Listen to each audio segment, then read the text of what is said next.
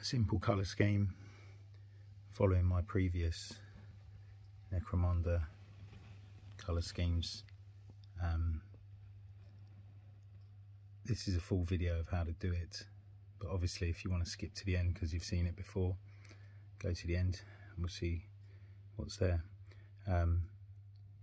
Please like, please subscribe, leave a comment, whatever you want. Let's get on with it. So the last of the spraying's done. Now I've kept things kind of partially built just to avoid overspray onto these top parts and onto these parts which I've filed down. So I filed down quite a few bits and just made little notches into some of those and then sprayed them in big lumps, just so that it avoids that overspray.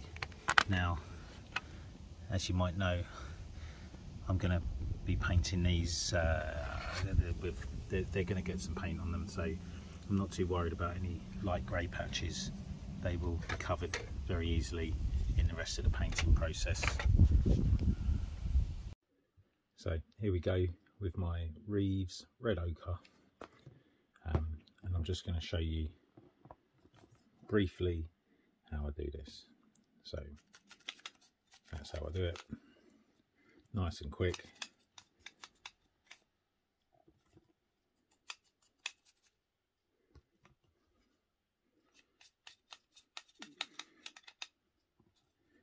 Really messy.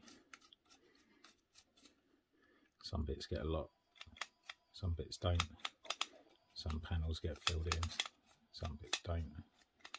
I try not to leave too much of the paint on the bits here, because obviously there's going to be something going in there, isn't there? The attachments. Yeah, once I've done that, I'll come back. One thing I didn't say is I do try to colour along the tops just to keep them all the same. The rest of it doesn't really matter if it's slightly different to the next piece in terms of coverage, but I try and keep these bits on top the same. I'm getting there. So all of these little caps I've put onto a pillar, quick brush round, cover up the grey bits, quick brush round, take it off, stick another one on, off we go. And although it is boring, tedious work, it doesn't take very long. As per my Necromunda terrain, all of these doors are going to be yellow, and so go in hard and fast with a bit of yellow. Not all that worried about coverage because that is covered enough. I just want them to be able to be seen as yellow, and then they'll be weathered back to their final dirty, grungy self. So I do make sure I go round it all, round all the sides, which are going to be seen in there. Sure these hinges get done. So that's about the standard of the painting that I would do. Yeah, on all of them, so they're uniform. Keep things the same as my Necromunda terrain. These pipes are going to start white and then just highlighting some of the lights and some of the details as well with the white that we'll just go over at a later stage with maybe a different colour, maybe not. Here I'm just going to go over screens in white so that the colour, when I do decide what I'm going to do with them, the colour can pop out a bit more, so it doesn't need to be well painted, just a quick cover. Okay, lead belcher, so silver, just quite heavy over some of the details, but not all of them.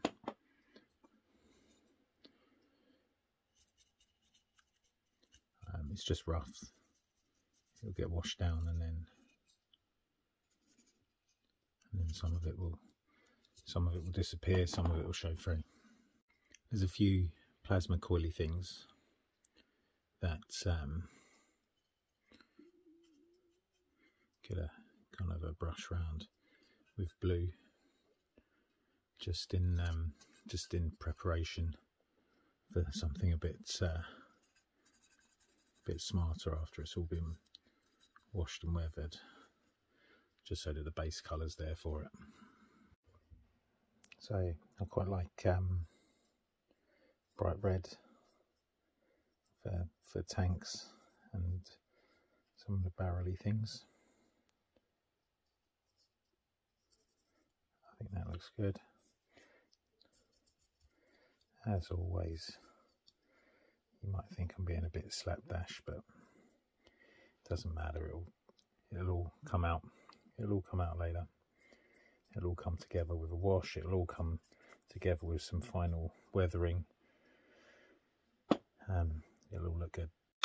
So I like to go back in on the doors and anywhere else actually, just with a bit of red, just to weather up certain parts, just to maybe where the yellow's covering a bit too much,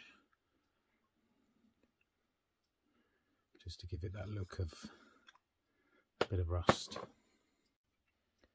So now the last stage before a wash is this beautiful orange Fire Dragon Bright. Now I've changed my recipe for rust and grime a little bit, and how I'm doing it now is, instead of with an orangey wash, I'm going in with some orangey paint and quite heavy dry brush along the bottom edges of things, going inside the doors. We do get a little bit higher up, and this is much quicker than waiting for my orange wash to dry. As with all the steps, the great thing is that it all gets dulled down when you wash anyway. So some bits can be quite bright, some bits can be quite dull. As long as you just catch a few bits here and there.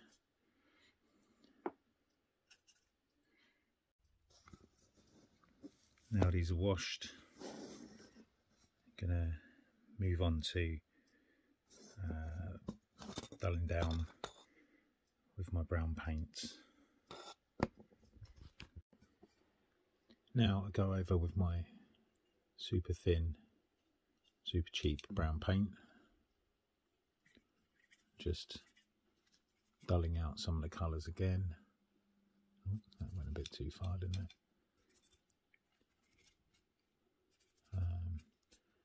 Going over some of the rust, just to make it look even more dirty. So here we have the red that I'm going over and the yellow that I'm going over, and it dulls it down.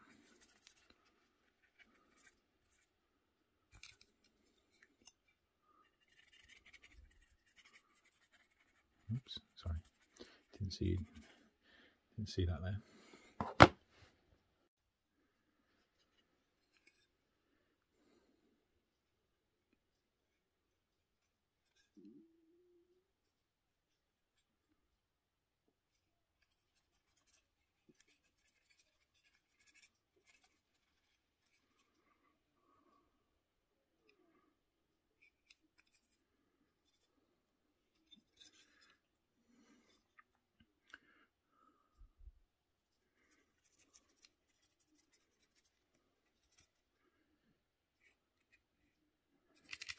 So I do all of this really quick, and it's really messy. If anything goes wrong, I know I can fix it. And actually nothing really goes wrong, because it just looks more dirty, which I don't think is ever a bad thing when you're doing this. So finally, some details, some of the screens, and then carefully but quickly, some wires.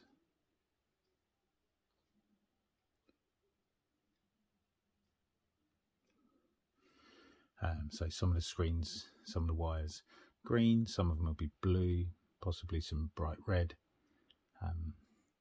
and then that'll be pretty much it. So now it's all dry, a very quick overbrush to reinstate some of the yellow, but being careful, he says, putting loads of yellow on, being careful not to overdo it too much. So I want all the grime there still, but I just want the yellow just to pop a little bit more again. So here we are, this is what's finished. It's all come together really nicely actually. There's a few bits that I'd like to change, a few details that I'd like to add and also dull down, but on the whole looks good. This is on one of my Necromunda tiles, but obviously once everything's done, put it onto the board. Like I say, this is just what's finished, so I thought I'd leave it like this. Please subscribe, please like, please put a comment up. I try and answer all the comments, even if it's just a thanks, and I'll do a whole board once it's all finished.